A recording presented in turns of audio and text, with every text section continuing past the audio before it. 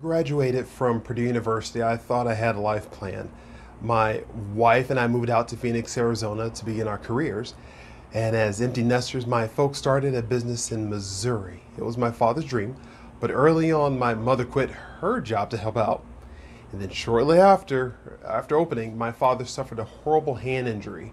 And I teased him that he should get a hook to hickory smoke the barbecue even better. Now remember, I lived in Arizona, so I wasn't going to cook anything or move back to the cold winters in St. Louis. But because I started my career with a Fortune 500 company, I helped out by advising them since 1999 on new business technology and marketing strategy 100% remotely. Why? Because they didn't have access to the resources, knowledge, or budgets that most big businesses had. And that's where I believe most small businesses fail. Lack of knowledge of the resources that are available. Now, as a business technology advisor, my team and I help professional service organizations reach more customers, be more efficient, and improve brand recognition using technology that integrates phone, online chat, and video messages that scale. We follow a simple two-word business strategy I've learned with my baby boomer parents, and that's just care.